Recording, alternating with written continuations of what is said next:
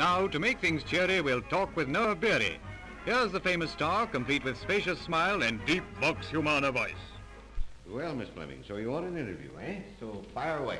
Well, I've often wondered how old you were when you first started to act. Oh, not quite 16 when I first ran away from home, went to New York, and went on the stage in Vaudeville for Ned Wayburn and Oscar Hammerstein. But don't you prefer pictures? Oh, sure, it allows you more scope with some directors. Well, I'll always remember the first picture I saw you in. And what was that? It was in the old silent days when you played the sergeant in Beaugest. Oh, yeah. You were grand. What pictures have you made lately? Oh, I made several that I liked. A peach of a little picture called Someone at the Door, with a couple of grand little British actors in it, little Billy Milton and Eileen Marsden. Then I did a great old Spanish presidente of a South American republic in the fighting navy, not yet released, and I've just finished The Frog.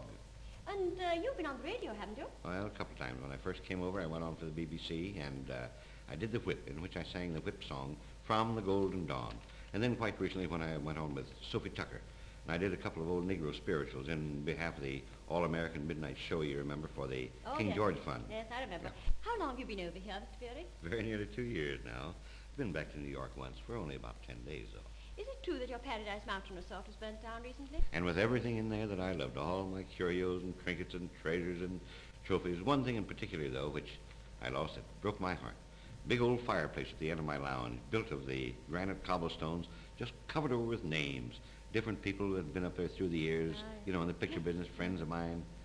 Some dead and gone now. Dear old Opie Heggie, British actor. Will Rogers, dear friends of mine. I'm sorry. And your son, he seems to be doing pretty well. I saw a picture of him the other day. Hey, he is a nice boy, isn't he? Yeah. I think he's one of the coming personalities of the screen. He's made a couple of nice pictures recently. A wild horse picture called Stormy. Oh, that's a dandy. And then just lately, The Mighty Tree, a dog story. Well, it's nice to think the name of Noah Beery will live on in pictures. Oh, thanks. Tell me now about yourself. You're in pictures, aren't you? Oh, I didn't come here to talk about myself. Oh, well, you should be. You know, you make me think of one of our grand little actresses over home, Billie Burke. Haven't you been told that before? Oh, well, I have, by quite a few people. Oh, but do let's talk about you. I expect you hate this place, don't you? After the glorious sunshine you've been used to. Listen to me. After 20 years of that sunshine, it's very fine to come over here and get this old crisp air. And, I like the rains, too. Fogs as well? Oh, sure. Whenever we get a good fog, I generally go out for a walk and stroll down by the river and see the old ships and stand there and dream. I know.